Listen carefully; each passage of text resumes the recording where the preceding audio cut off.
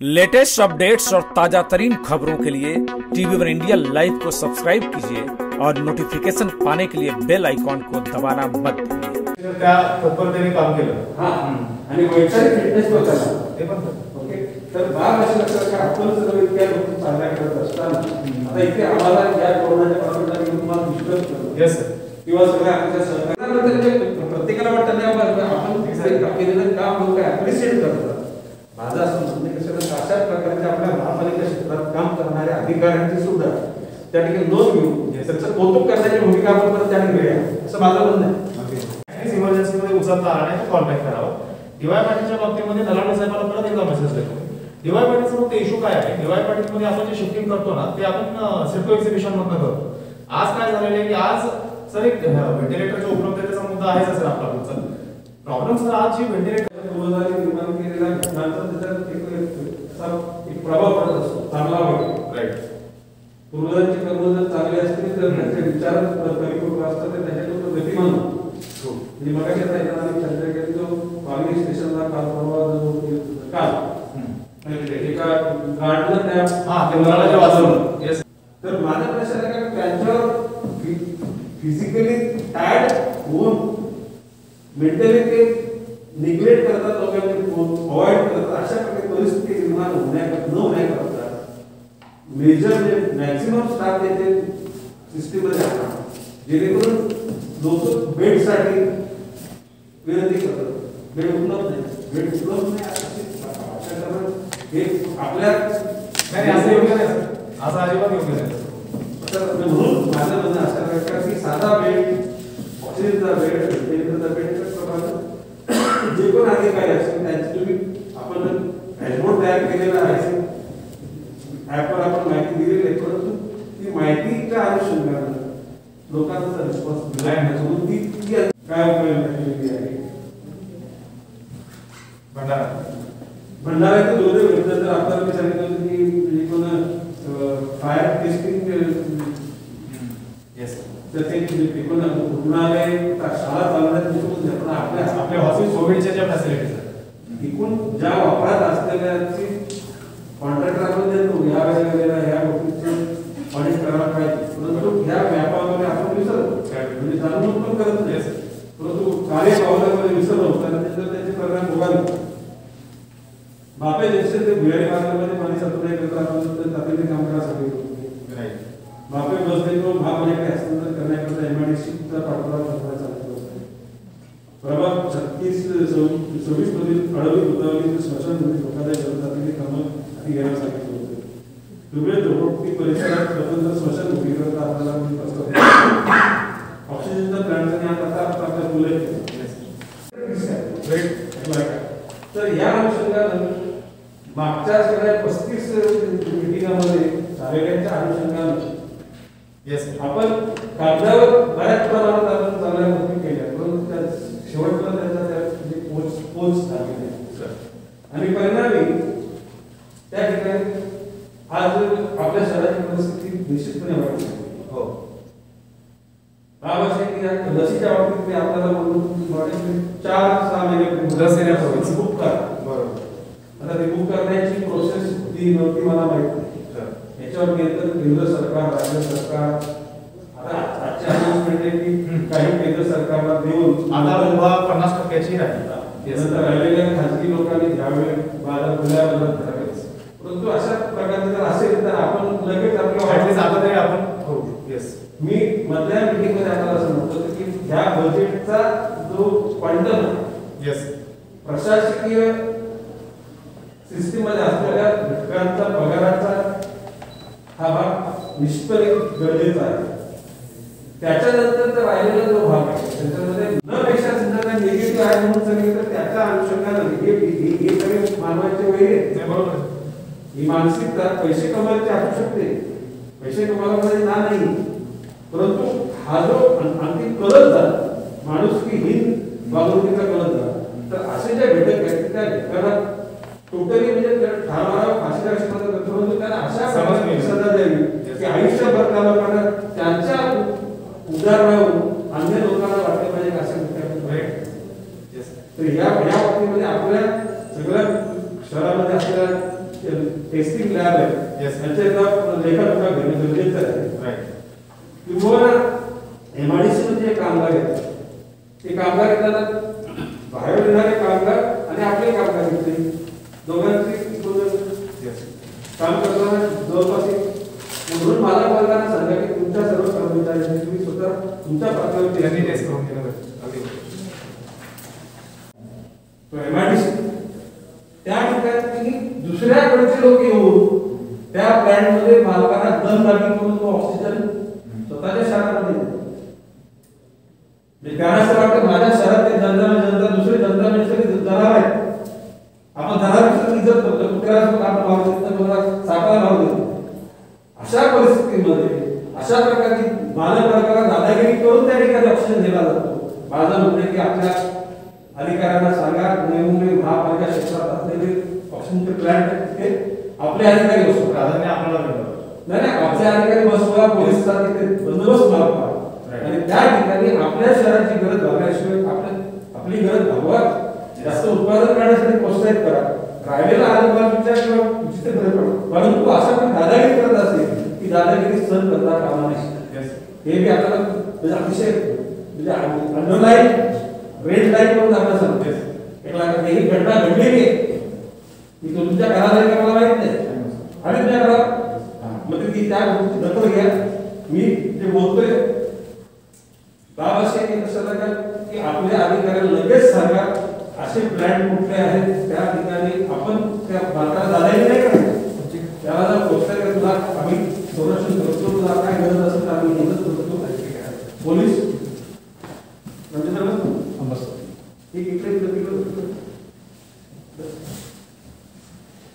Police बंदोबस्त त्या police स्टेशनचा द्या आणि त्या ठिकाणी त्याला ऑप्शन वाढवून आपल्या शहराची गरज भागवून नंतर त्या ठिकाणी एक अभिनंदनाची गोष्ट अशी की साधारण तुम्ही ती आमच्या सगळ्या साधनाने हे निघून जे 250 मेंटेनची सोय केली ती आज जो संपूर्ण राज्यामध्ये कुठल्याही महापालिकेने अशा प्रकारची यंत्रणा उभी करण्यासाठी केल्या असतील आम्हाला माहिती, परंतु प्रकाशाला नजर आले ही गोष्ट चांगली केली ती चांगली.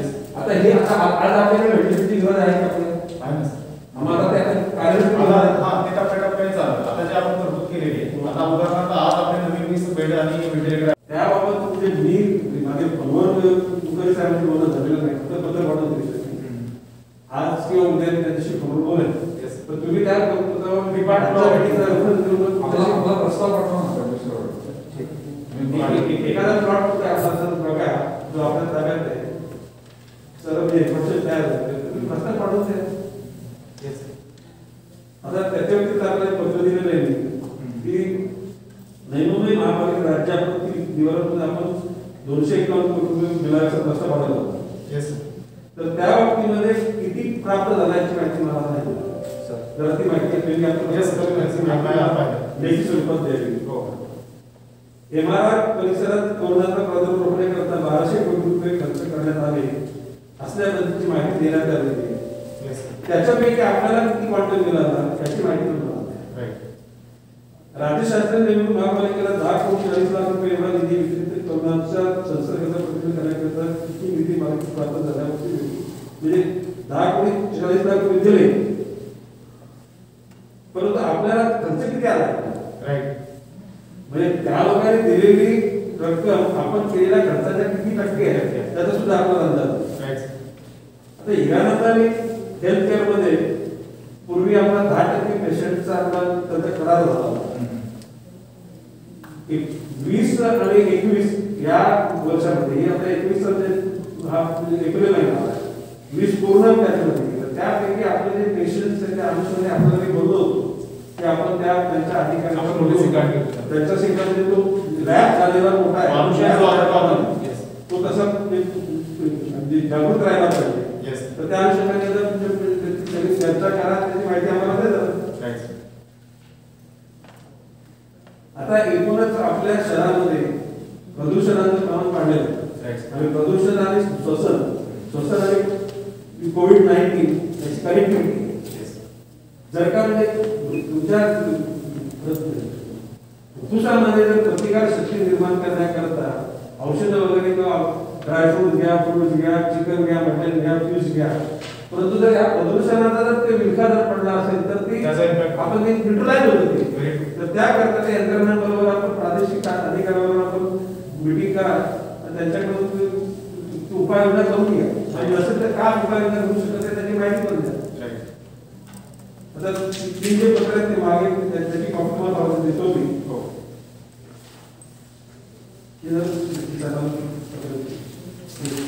शेवटची स्कीम आहे ही माहिती माहिती देणारी यंत्रणा आपल्याकडे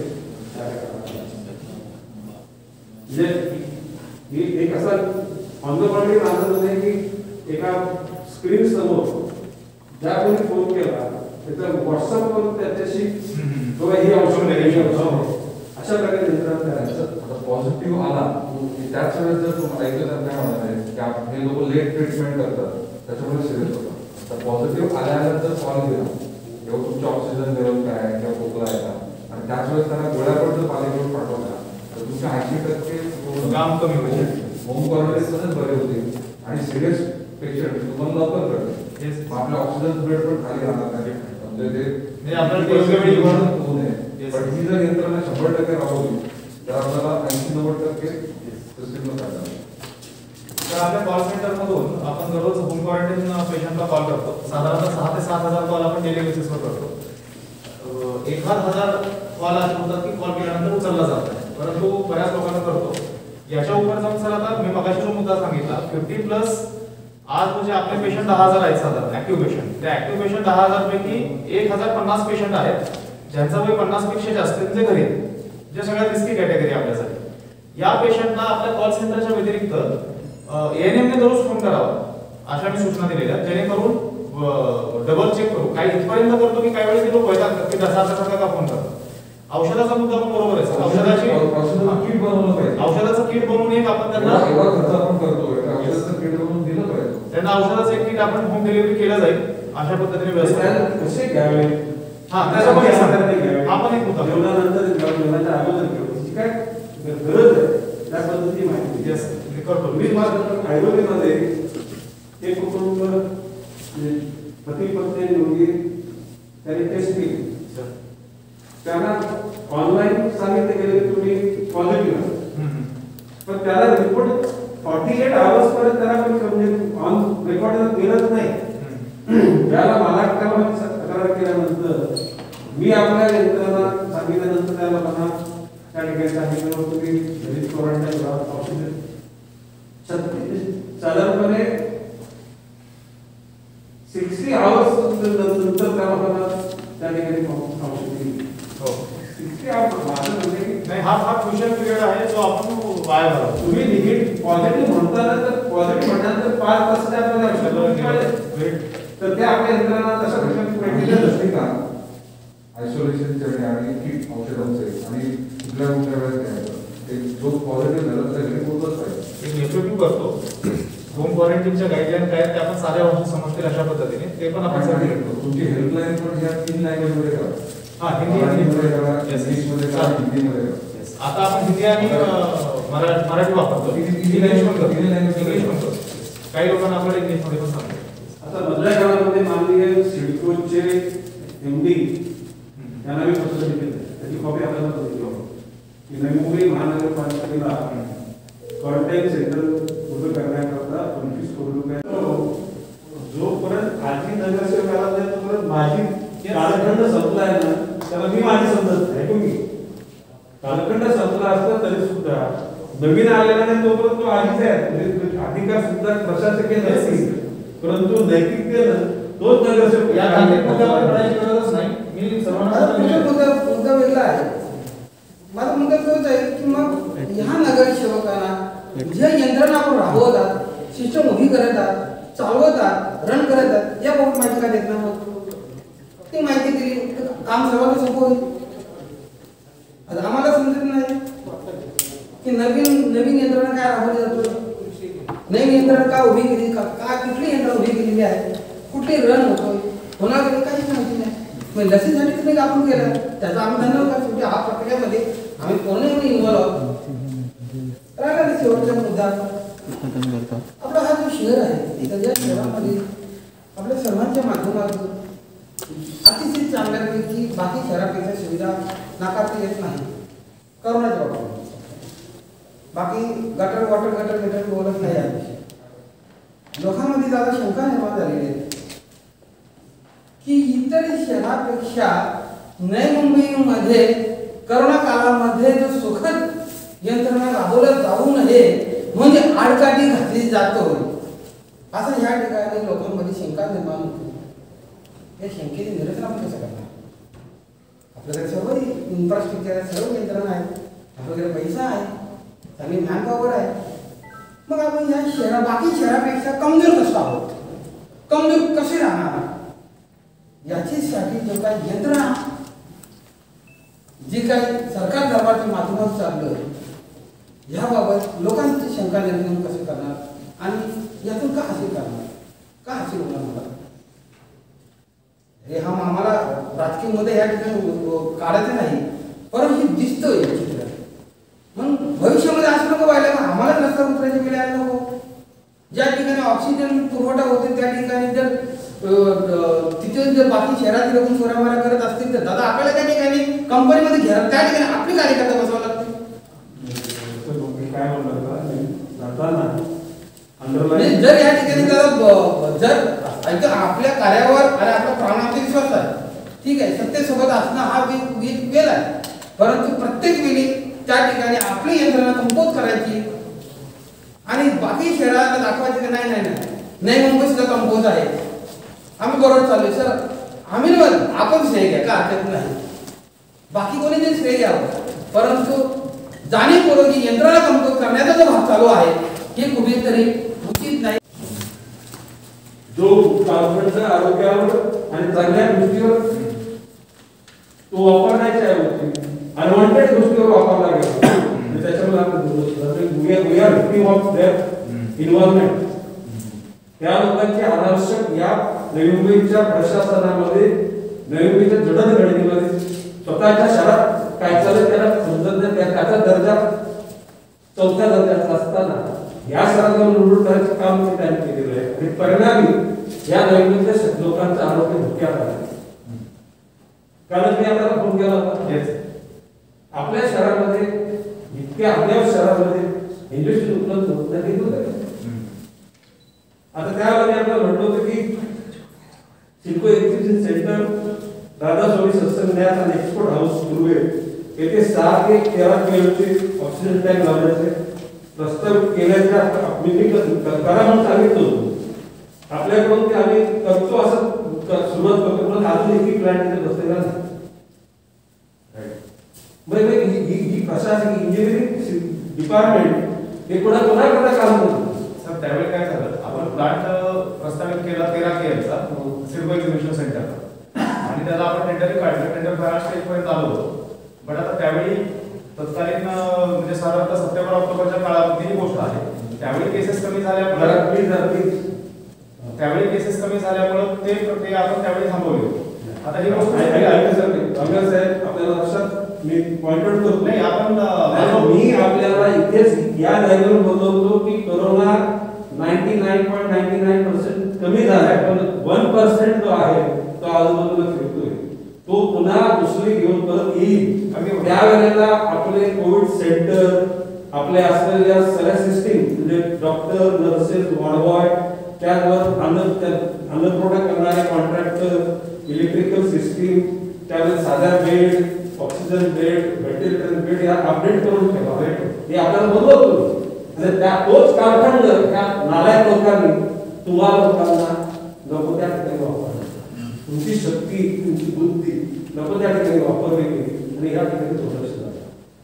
काय म्हणजे आवर people R victim of their creation. त्याच्या हरकतपणाचं हो त्या नैवेद्याच्या लोकांना आणि अशा अनुषंगानं आता आंदोलनाला 4 कोटीचा फंड दिलेला आहे. त्याच्यामधून 25 लाख रुपये ऑक्सिजन प्लांट करतात आणि 25 लाख रुपये ऑक्सिजन सिलेंडर करतात. अशा प्रकारे तुम्ही कलेक्टरना पत्र दिले, आपल्याला पत्र दिले कलेक्टरने आज सकाळच्या दिवशी मला बोलणं दुसऱ्या विषयावर होतं. पण मी आपल्याला सांगतो की आपला प्रस्ताव तयार करणार पाठवा. आपल्या महानगरपालिका क्षेत्रात जी एखादी वस्तू संपूर्ण त्याचं इन्फ्रास्ट्रक्चर तयार झालेलं असेल तो प्लॅन युद्ध पातळीवर सुरू करा सुरू झाले आणि म्हणजे हे 50 लाख रुपये त्याच्यावर वापर. हो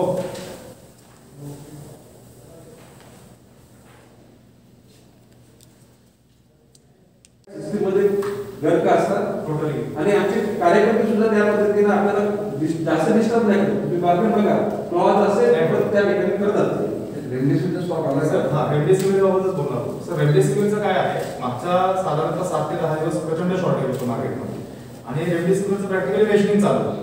मागच्या पहिल्या लाटेमध्ये आपल्याला रेमडेसिवीर कधीच कमी पडलं नाही, कारण आपण प्रत्येक वेळी बल्कमध्ये ते परचेस करत गेलो. आता सुद्धा सर जवळपास मागच्या महिन्यामध्ये 12,000 ची ऑर्डर आपण प्लेस केली, जेव्हा आपली संख्या म्हणजे 15 मार्चला आपल्या केसेस होते 136. 15 मार्च त्याच्यापूर्वीच आपण 12,000 ची ऑर्डर प्लेस केली होती. बट अनफॉर्च्युनेटली डिमांड वाढत गेली आणि सप्लाय त्याचा एकदम टप्प्याटप्प्याने शॉर्ट होत गेला आणि त्याच्यामुळे आपल्याला उपलब्ध होत नव्हतं. आता आज आपल्याकडे परत सकाळी साधारणतः 200चा स्टॉक येणार आहे रेमडेसिवीरचा, तो कॉर्पोरेशनसाठी.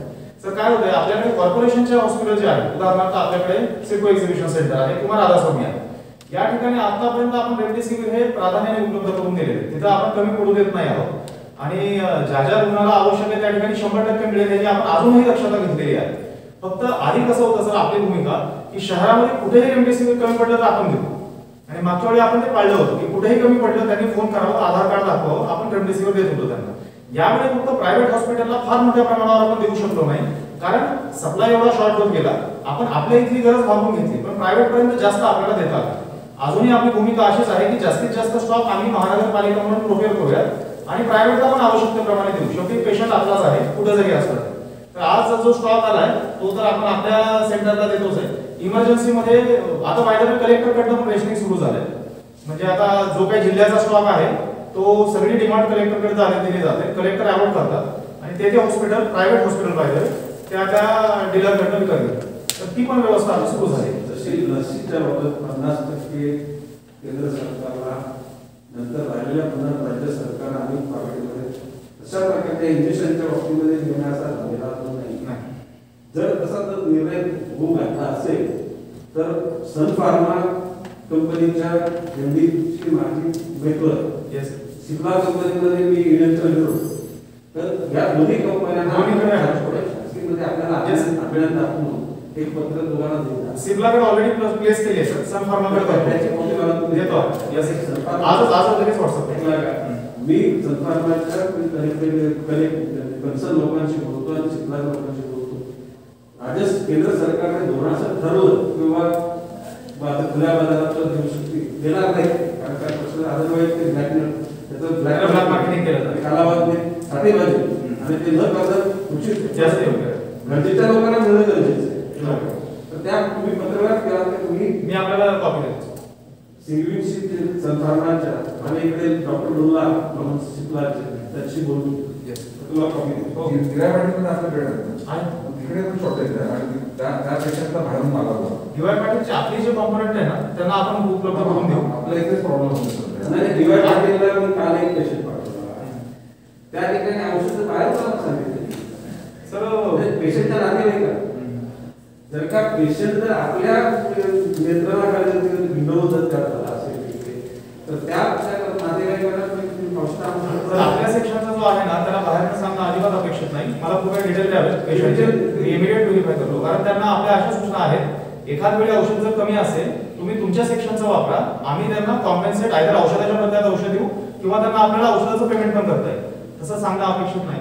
डीवाय पाटीलमध्ये रेमडेसिवीर आपणच देतोय ते पण मी खात्री करतो, कारण त्यांना त्यांच्या आपल्या 200 बेडचा स्टॉक आपण आपल्याला एक ऑफिसर तुम्ही नेमा ना की कलेक्टरकडून सोर्सिंग करायचे किंवा मंत्रालयातून सोर्सिंग करायचे. हो रेमडेसिवीर साठी एक मी नोडल ऑफिसर देतो आणि प्रायव्हेट हॉस्पिटल या सगळ्यांसाठी तुम्ही आधी कसं नेमतो. आता बाब असे बनलं साहेब की 24 तास तर तुम्ही माणूस जागा असू शकतो, 24 तास तरी जागा असू शकतो. त्या ठिकाणी ज्यांच्याकडे आर्थिक स्थिती चांगली आहे असे लोक आपल्या कोविड सेंटरला येऊ इच्छित नाही. बरोबर. हे सर्वसामान्यतः अपोलो रिलायन्स, फोर्टिस, ज्यांची पेज आहे अशा प्रकारच्या ह्या टॉपच्या हॉस्पिटलमध्ये जायला बघतात. परंतु सरकारी यंत्रणेचा प्रभाव आणि खाजगी यंत्रणेचा प्रभावामध्ये फरक असतो आणि परिणामी त्या ठिकाणी त्यांना इंजेक्शन्स वगैरे त्यांना काही औषध त्यांना मिळू शकत नाही. तर आपलं कर्तव्य आपल्या शहरामध्ये असलेल्या खाजगी रुग्णालयांना ऑक्सिजनचा पुरवठा असलेले औषध, रेमडेसिवीर वगैरे जी औषधं आहेत ही उपलब्ध करून देण्याची जबाबदारी आपली. फार तर असं त्यांच्याकडे दिले नसतं, त्यांनी बिल नाही लावलं ही खातरजमा करायला लागेल किंवा जर लावलं असेल त्याचे पैसे आपल्याला अदा करावे, म्हणजे महापालिकेला परत तरी द्यावे. अशा प्रकारे भूमिका आपल्या शहरातल्या किंवा माझं तर म्हणणं असं की आपण यंत्रणा एवढी उभी करा की आपल्या शहरातल्या लोकांची गरज भागून 10% आजूबाजूच्या शहराला सुद्धा आपण मदत करावी. यावेळेला ही वेळ मदतीची वेळ म्हणून 10% 15% आपल्या क्षमता असेल तर आपण ती आणखी यंत्रणा उभी करा आणि मग उद्याला पनवेल असेल, खालापूर, खोपोली, उरण, उद्याला म्हणजे ठाण्याचे काही कल्ला, मुंबरा, पनवेल, तुमचे अंबरनाथ, बदलापूर आले तर माणूस की काय सोडून जमणार नाही. परंतु आपल्या शहराच्या लोकांची सेवा आपण सर एक ऑक्सिजन बाबत निवेदन आहे. जो सर ऑक्सिजनचा आपल्या शहराचा प्लांट आहे त्या ठिकाणी नोडल ऑफिसर आपण अपॉइंट केलेला आहे. डेप्टी कमिशनर ज्यावेळी तिथं सप्लाय येतो त्यावेळी तिथं उपस्थित स्वतः राहतात. रात्री त्यांची टाकी आहे तर रात्री 1:30-2 वाजता सुद्धा डेप्टी कमिशनर स्वतः उपस्थित राहतात. कुठल्याही ज्युनियर अधिकाऱ्याला मी सांगत नाही, कारण तिथे कुणी दंबाजी करून दुसरा ऑक्सिजन घेऊन जातो असं व्हायला नको. प्राधान्याने आपल्या टाक्या आपण भरून घेतो. सर जेव्हापासून आता कोविडची दुसरी वेळ सुरू झाली आणि ऑक्सिजनची डिमांड वाढत गेली, कारण व्हेंटिलेटरवरती डायरेक्ट पेशंट येतात. आपण सर मागच्या वेळी जवळपास 100 ड्युरा सिलेंडरचा बफर करून ठेवला होता. त्यावेळीची आपली रिक्वायरमेंट 5ची सुद्धा नव्हती, तरी आपण एक 100चा ड्युरा बफर करून ठेवला. आणि त्या कारणामुळे जर आज एवढी जरी क्रायसिस सिच्युएशन असली तरी नवी मुंबई शहरातील एकाही प्रायव्हेट हॉस्पिटल, आपलं तर नाही सर पण प्रायव्हेटला सुद्धा आपण ऑक्सिजन कमी नाही पडू दिला. इमर्जन्सी बऱ्याच येतात, म्हणजे डेली आमच्याकडे कमीत कमी 4 हॉस्पिटलचे फोन येतात की ऑक्सिजन संपत आहे. पण आपल्याकडे बफर असल्यामुळे इमर्जन्सीमध्ये आपण आपला ड्युरा पाठवतो, त्यांचा गॅस चालू राहतो, तोपर्यंत त्यांच्या टाक्या भरून आणल्या जातात आणि ते आपण मागे येतो. अशा पद्धतीने तरतूद केलेली आहे. त्यामुळे आणि तिथे प्लांट वरती भरून घेताना आपण डेप्टी कमिशनर दर्जाचा अधिकारी उपस्थित ठेवतो जेणेकरून प्राधान्य आपल्याला मिळू शकतो. आता बाबाशी माझे मित्र की बालू बाबा मोठं चव्हाण, हो, त्यांची नेरूरला एलपी लंडन क्रिस्टनच्या बाजूला सायकल जागा त्या जागेमध्ये अर्ध्या जागेमध्ये शेड आहे, 2-3 एकर जागेमध्ये शेड आहे. ती जागा ते आपल्याला देऊ इच्छितात. तर कशाला काय बालू बाबाचा नंबर तुम्हाला देतो मी, कशाला काय नाव काय सांगितलं? बालू शेठ बापला नव्हतं. तर ती सायकल जागा आहे, ती मी करतो संपर्क शेड आहे आणि चांगली प्रकारची त्याचा वापर आपल्याला कशा करता होऊ शकतो ते बघा. ऑक्सिजन प्लांट करता नाही, इमर्जन्सीमध्ये कॉट टाकून साध्या कॉट टाकून कशाला काय औषध पाणी देण्याकरता त्याचा वापर गरज पडेल तर ऑक्सिजन नंतर देऊ शकतो आपण टेम्पररी. त्या व्हेंटिलेटरचा वापर झाला नाही मग ती बघून देतात.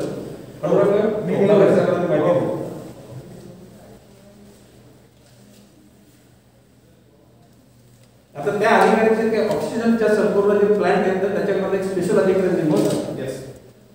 आता एकूण आपण मगाशी जो व्हेंटिलेटर म्हणजे साधी बेड, ऑक्सिजनची बेड आणि व्हेंटिलेटरची बेड या 3 कॅटेगरीमध्ये आपण त्याला भरती केलं तर जलद गतीनं आपल्याकडे सुद्धा 250ची सुधारणा केली. ती अजून सुद्धा लक्षात का अजून जर माझं म्हणणं अजून 250 वाढवा. ऐकून घ्या, आपली गरज भागून जर उद्याला शेजारच्या लोकांना 500-100 लोकांना आपण मदत करू शकलो तर या वेळेला त्या लोकांना नाव एका पक्षाच्या मुलाचं वडील नगराध्यक्ष होते आजूबाजूच्या, माझा काही परिचय नाही, मला त्यांनी फोन केला की अशा प्रकारची आम्हाला गरज झाली. अशा वेळेला प्रॉब्लेम काय सर, मी बाहेर ज्यावेळी तो मेसेज आला त्यावेळी VC मध्येच होतो. मी लगेच सेक्टर 48 मेडिकल ऑफिसरला विचारलं ही महिला का कुठे होती, कधी पॉझिटिव्ह आली. सर पॉझिटिव्ह आल्यानंतर जवळपास 4 दिवस झाले होते. शी was at home. Oxygen drop झाला आणि अनकम्फर्टेबल फील झालं त्यावेळी तिने फोन केला. पॉईंट काय सर की जर लवकर पेशंट रिपोर्ट झाला तर आपल्याला सर आजही आपल्याकडे 1000पेक्षा जास्त ऑक्सिजनचे बेड रिकामे, म्हणजे आपल्या सेटो एक्झिबिशन सेंटरमध्ये जवळपास 700 लोक ऑक्सिजनवरती, DCSC प्रोटोकॉल ऑक्सिजन पण नाही, जिथे आपले 1200 बेड आहेत सिडकोला प्लस 300 बेड नवीन आता आपण ऍड केले ते पण ऑक्सिजन इक्विप्ड आहेत. म्हणजे फक्त सिडको एक्झिबिशन मध्ये आपल्याला साधारणतः 400 अधिक 300 700 बेड अवेलेबल आहेत. राधास्वामी मध्ये सर 350 बेड आहेत, त्याच्यापैकी 200 ऑक्युपाइड असतील ऑक्सिजनचा रिक्वायरमेंटचे, म्हणजे तिथे 200 असतील. आणि सिडको एक्झिबिशनला 450 बेड आहेत, तिथं फक्त 50 ऑक्सिजनचे लोक बसलेले आहेत. म्हणजे 400 सिडको एक्झिबिशनला, राधास्वामीला साधारणतः 150, 550 झाले आणि इकडचे 500 असे 1000 पेक्षा जास्त ऑक्सिजनचे बेड आज लागतात. मी वारंवार लोकांना जे विनंती करतोय की अंगावरती आजार काढणं फार धोकादायक आहे, विशेष करून ज्यांचं 50 पेक्षा जास्त वय आहे. कारण आज जर डेथचं अनालिसिस केलं 80.76% डेथ जे आहेत त्या 50 पेक्षा जास्त वय असणार आहे. ठीक आहे, काही यंग एजची मुलं सुद्धा आता आपल्याला आयसीयू मध्ये दिसत आहेत, पण मॅक्झिमम डेथ होण्याची पॉसिबिलिटी 50च्या वरची. आणि तसं पाहायला गेलं तर पॉझिटिव्ह जास्त नाही आहे. जर दररोज 1000 पॉझिटिव्ह आले, 50 पेक्षा जास्त वय असलेले फक्त 300 निघतात. 330% लोक फक्त 50च्या पुढचे. म्हणून आपलं काम अजून सोपं होतं. ह्या लोकांवरती जर पूर्ण फोकस केला आणि त्यांना शक्य तितक्या लवकर आपण ऑक्सिजन बेड वरती आणलं तर कसं होईल sir, normal bed, oxygen bed, ICU bed आणि काही लोकांना व्हेंटिलेटर, ही सिक्वेन्स पाहिजे. लोक घरून डायरेक्ट उडी मारतात व्हेंटिलेटर. दोन गोष्टी शेवटी बोलणार, परंतु लोक आपल्याकडच्या सेक्टरला जायला अवॉइड काय करतात त्याचं प्रमुख कारण आहे की त्या ठिकाणी स्वच्छता नाही. एक दुसरी गोष्ट अशी की अन्नाची क्वालिटी घटवायची. हे शेवटी मुद्दा तो म्हणतो की आज तो पुरवठा अन्न होतो, लोक नाही करते, लोकांनी बाहेर नवे मार्गाला सुरुवात केली. म्हणून या दोन गोष्टी तिथल्या दोन्ही आपल्या सगळ्या सेंटरची स्वच्छता आणि त्याचबरोबर तिथे असलेल्या अन्नाचा पुरवठा, त्या दोन गोष्टीमध्ये स्वच्छता आणि क्वालिटी त्याकडे दोन मुद्द्याकडे आपल्याला लक्ष द्यायचं. सर त्याचं एक निवेदन होतं, आता सिडको एक्झिबिशन सेंटरला जे पण पेशंट ऍडमिट होतात त्यांच्या बाबतीमध्ये ह्या दोन्ही गोष्टी सर फार महत्त्वाच्या आहेत. कारण कोविडमध्ये जेव्हा व्यक्ती घरापासून वेगळी होऊन 10 दिवस आपल्याकडे राहते आणि कोविड एक सर सायकोलॉजिकली फार मोठा स्ट्रगल आहे त्या पेशंटसाठी. कारण ज्यावेळी तो पॅनिक झालेला आहे त्यावेळी त्याच्या फॅमिलीची त्याला गरज आहे, त्यावेळी त्याला फॅमिलीपासून दूर राहावं लागतं. त्यामुळं त्याला सगळ्यात चांगल्या सुविधा इन टर्म्स ऑफ सॅनिटेशन आणि जेवणाची क्वालिटी ह्या जर आपण देऊ शकलो, कमीत कमी त्याची एन्झायटी कमी होते. सर ह्या भावनेतूनच सिडको एक्झिबिशनला स्वच्छता किंवा जेवणाची क्वालिटी ह्याच्याबद्दल एवढी दक्षता आम्ही घेतोय. आणि माझ्या स्तरावरनं सर सिडकोच्या 8 रँडम 5-6 पेशंटला मी दररोज बोलतो. त्यांना माझे प्रश्न काय असतात सर, डॉक्टर तुमची तपासणी करतात का, शौचालयाची स्वच्छतेबाबत काही तक्रार आहे का, जेवणाच्या क्वालिटीबद्दल काही तक्रार आहे का, आणि अजून तुम्हाला वाटतंय का की तिथे काही सुधारणा करणं गरजेचं आहे. डायरेक्टला पेशंटला बोलल्यामुळे काय होतं की ते डायरेक्ट सांगतात. आता अनुभव असे येतात, काही पेशंटने सांगितलं होतं की जेवण मला 1-2 चपात्या कमी पडतात, मग आम्ही चपाती वाढली. काही पेशंटने सांगितलं वडा जो दिला जातो तो थंड असतो, कारण वड्याचं स्वरूपच असे की ती पण थंड होतो, मग आम्ही वडा बंद केला. अशा पद्धतीचं जेवण देतोय की जे गरम राहील अशा पद्धतीने. एका महिलेने सांगितलं की जेवण जास्त दिलं जातं त्यामुळे वेस्टेज होतं. आता प्रत्येक व्यक्तीला आपण ऍडजस्ट नाही करून देऊ शकत, त्यामुळे फार जास्त त्यात काही करता येण्यासारखं नव्हतं. एका व्यक्तीने सांगितलं की दररोज एकच प्रकारची डाळ दिली जाते, ते बोर होते त्यामुळे खात नाही. मग त्याला सांगितलं की थोडं व्हरायटी ठेव म्हणजे लोक बोर होणार नाही. सो इम्प्रूव्हमेंट आपण कंटिन्युअस करत राहतो. इव्हन सॅनिटेशनच्या बाबतीमध्ये सर त्या यंत्रणेला एवढं टाईट ठेवलेलं आहे, एक जरी कंप्लेंट आली, विशेष करून सिडको असो आता सिडकोच्या तर कंप्लेंट येत नाही सर. ईटीसीचं मी एकदा व्हेरीफाय करतो. ईटीसी बद्दल मला लगेच नाही कॉमेंट करत. आता सर राधास्वामीमध्ये सिडको एक्झिबिशन सेंटरची अस्वच्छता, येस सर, डीवाय पाटीलमध्ये खाण्याची क्वालिटी आहे. डीवायचं काय आहे सर, तिथलं जेवण आपल्याकडचं नाही. मी लोकांच्याकडून आल्या तक्रार सर एक करता येईल, डीवाय मध्ये जेवण आपण आपलं देतो, कारण आपलं जेवणाची क्वालिटी ती प्रायव्हेट हॉस्पिटलपेक्षा सुद्धा बऱ्याच ठिकाणी चांगली आहे. पूर्वी काय व्हायचं, आपण टेस्ट अशा प्रकारे तुम्ही बऱ्याचशा हॉस्पिटलला तुम्ही तिथे स्वीकारत तर त्यांना कंपल्शन करा. तर कंपल्शनचं मागच्या वेळी पण सर्क्युलर आपण काढलं होतं, बट त्या योजनेचं स्वरूपच असं आहे की सर त्यामध्ये ह्याच्याशी बोललो मागच्या वर्षी आपली जेव्हा एकदम सुरुवातीला चर्चा झाली होती त्यावेळी आपण सर्क्युलरमध्ये ते काढलं होतं ना की सर्वांनी कंपल्सरी करावं. पण नंतर जनआरोग्यासोबत जेव्हा चर्चा आली त्यावेळी हॉस्पिटल हॅज अ डिस्क्रिप्शन अशा पद्धतीने थोडे कंपल्सरी नाही करतायत असा अशी बाधा आहे. माझं असं म्हणणं आहे की त्याच्यामध्ये खाजगी रुग्णालयाची प्रशिक्षण करावी, अशा कुठली कारणं आहेत ती कारणं जर आपल्याला समजली तर आरोग्य मंत्र्यांशी सुद्धा आपण त्याची काही मी यादी देतो, मला यादी देतो.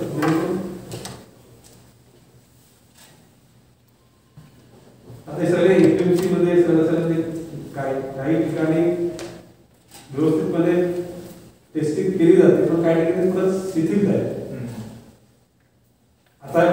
उद्या कर्फ्यू टाईपचं वातावरण निर्माण करण्याची शक्यता वर्तवली जाते. आता ती कशी पुढे कार्यान्वित करावी. काल रात्रीपासून एपीएमसी मध्ये आता रात्रीचा काय लागला आहे. काल रात्री आपल्या टीम होत्या, म्हणजे रात्री 12 पर्यंत 200 लोकांची टेस्ट झाली होती आणि प्रत्येक शिफ्ट मध्ये 1000चं टार्गेट मी एपीएमसी ला दिलेलं आहे. म्हणजे आपल्या 3 शिफ्ट मध्ये चालतील अशा पद्धतीने कॅम्प लावले.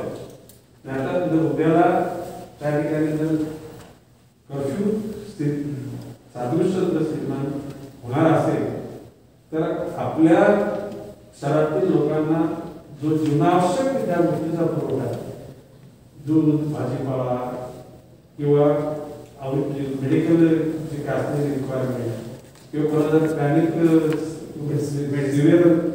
पेन झाले तर या अशा करता आपली यंत्रणा काय आहे त्याची एक सूची तयार करणं सुद्धा ती फ्लॅश करणं गरजेचं आहे. एवढे करा.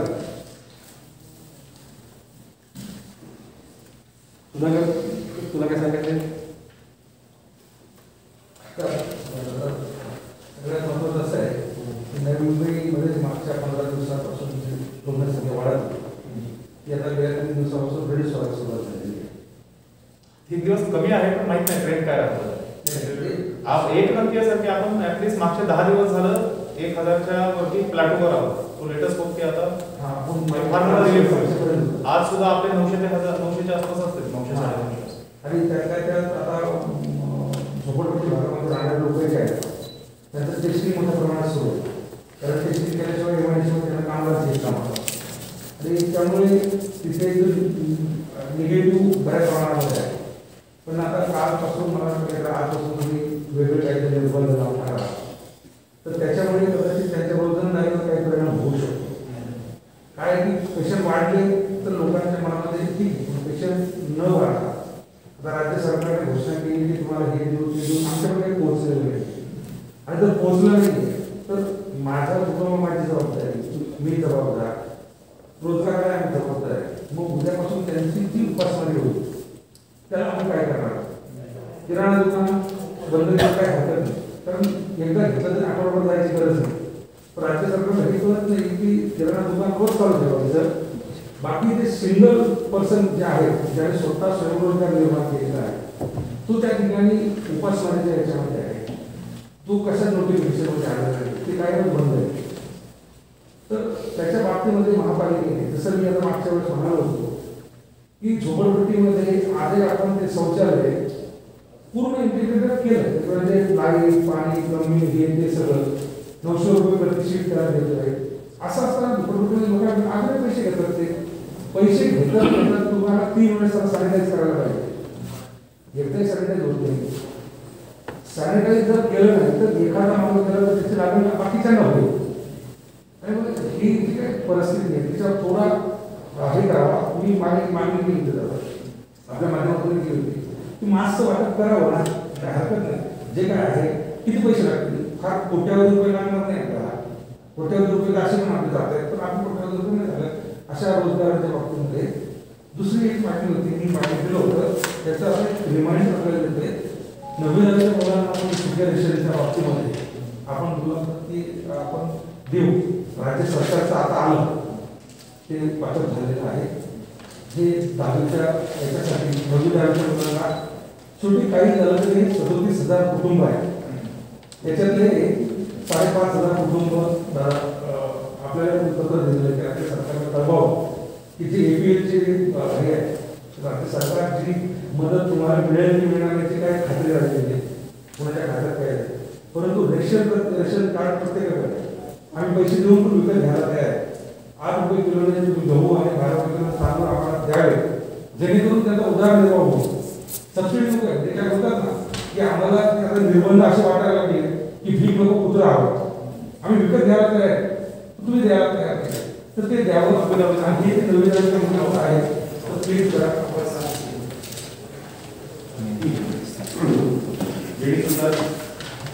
वेगवेगळ्या मुद्दा होते तो म्हणजे मत आहे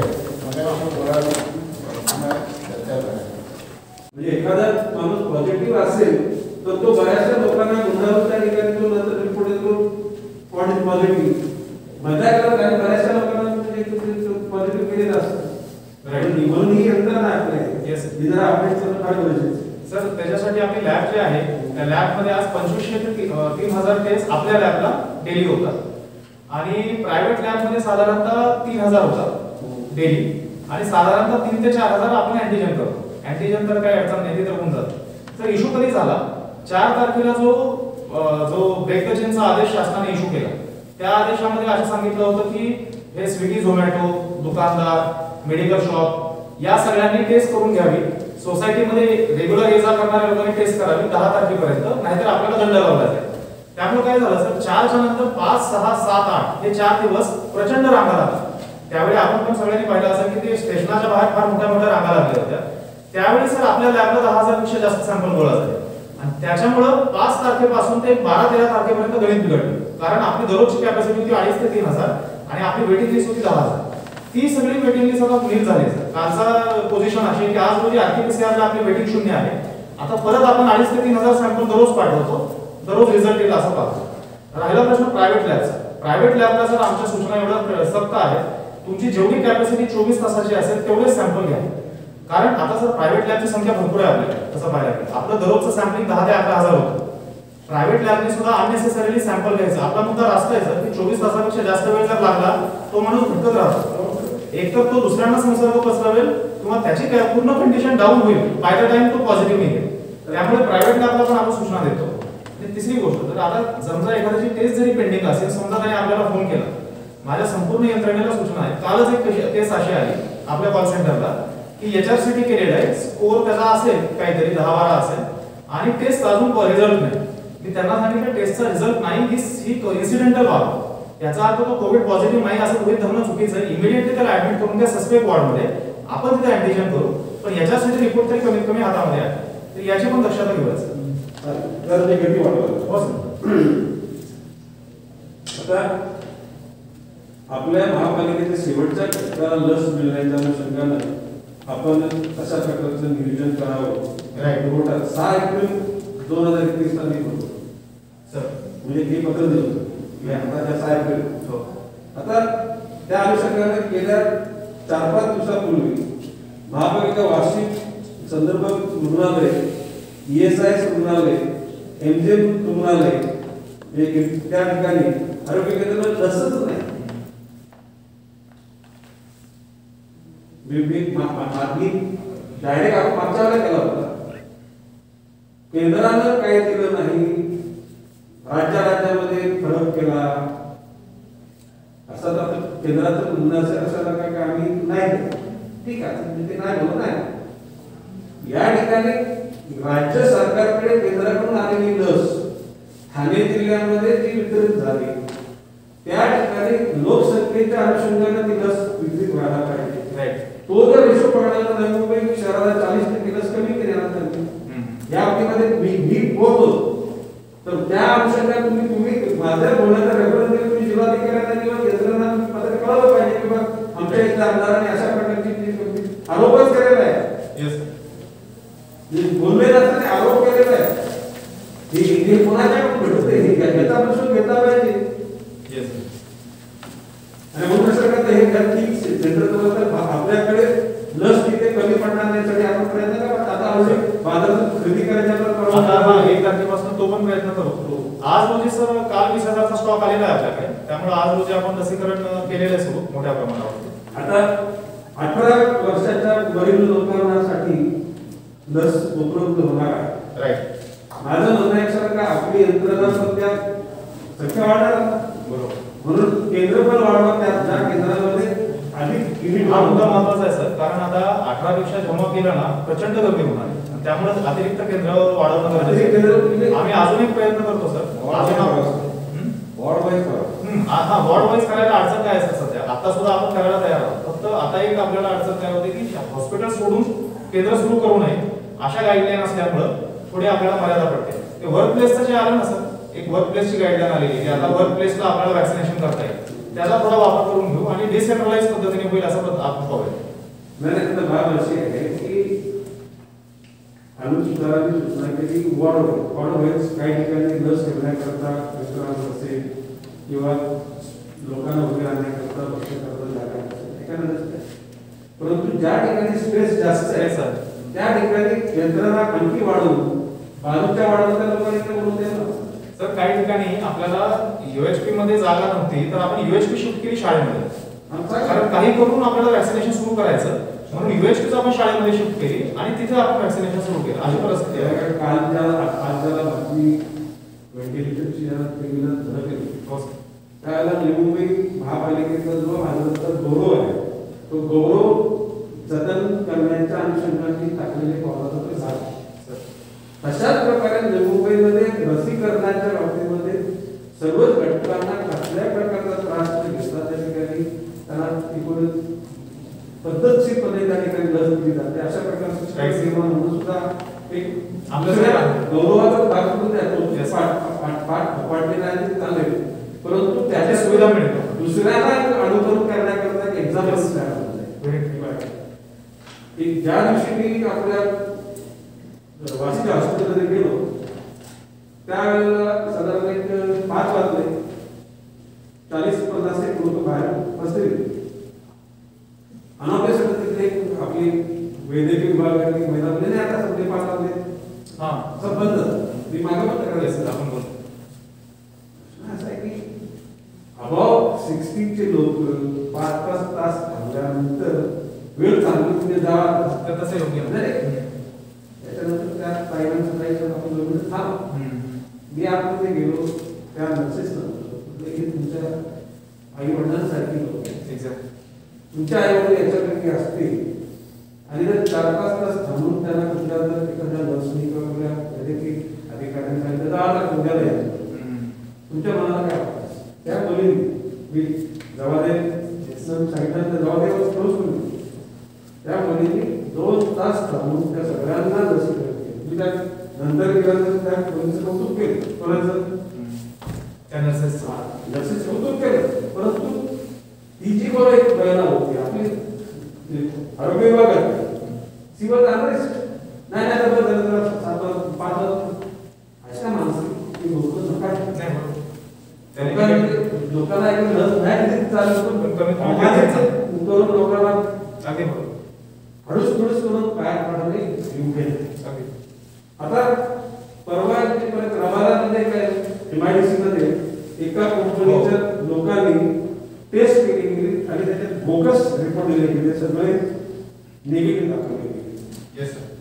आणि त्याच्यानंतर ज्याला मालकाला शंका आल्या गावाला औषध देणं, कॉड मिळून देणं, ॲम्ब्युलन्स मिळून देणं, परंतु त्याचं पत्र आलं की तुम्ही रात्री त्या 2 वाजता मदत केल्यामध्ये माझी वेळ वाढली.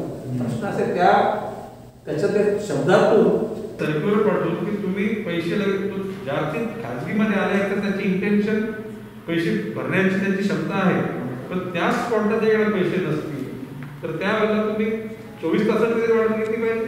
Yes sir. आता ते पूर्वी सर्क्युलर जे काढलं 10 तारखेचं 10 ऑगस्ट त्या सर्क्युलरमध्ये हा मुद्दा 1 लाख ते 1.5 लाख रुपये डिपॉझिट. हो, तर रात्री जर एखाद्याला अस्तव्यस्त झाल्यानंतर ते सगळ्याच लोकांच्याकडे 1 लाख 1.5 लाख रुपये असतील असं नाही आणि गुन्हा आवश्यक पण नाही. तर या खाजगी रुग्णालयाला तुमच्या म्हणजे आदेशानुसार प्रगती ते असं परंतु या कालची 1400च्या पलीकडे गेलेला आणि हे वाढणारे आकडे हे भविष्य कालामध्ये परिस्थिती नियंत्रणात येईल असं काही वाटत नाही. आणि म्हणून हे सगळं करत असतानाच म्हणजे तुम्हाला अधिक तुमच्या म्हणजे पूर्वीच्या काळात अशा प्रकारे तुम्हाला तुम्ही लिहित असाल, परंतु ते जरा तुम्ही आता निवेदन असं म्हटलेलं आहे की आजवर मी सुरुवात झाल्यापासून पद्धत व्हेंटिलेटरच्या बाबतीमध्ये 13 डिवायला आणि डिवायला पोट केल्यानंतर त्या ठिकाणी व्हेंटिलेटर नव्हते. नाही डिवायला व्हेंटिलेटर 10 आज सुद्धा अवेलेबल आहे. मी तुम्हाला माझ्याकडं 2 पेशंट अद्यापपर्यंत त्यांच्याकडे नाव घेऊन हे डिफरन्स कशामुळे पडतं सगळी गोष्ट घाडगे मॅडम जे आहेत त्या घाडगे मॅडमच्याकडे सुद्धा माझी नाव आहे. यावर 2 पेशंट आहेत. ठीक आहे. डिवायच्या व्हेंटिलेटरची जी कारण ICU मध्ये 0 दाखवलं त्यांनी पण व्हेंटिलेटर केलं जातं तर त्याची खात्री ऑन पेपर आणि माझ्या ऑफिसमधून त्याला फोन जातो की तुझं अपडेट नाही झालं. अशा पद्धतीने आम्ही मॉनिटर करतोय. तर साहेबांनी जो फीडबॅक दिला तो जरा वाटतोय खरा, कारण त्या ठिकाणी काय झालंय ICU 0 दाखवलं आणि व्हेंटिलेटर 13 दाखवलं, थोडी तफावत ती व्हेरीफाय. तर बघा सर, दुसरी गोष्ट अशी येस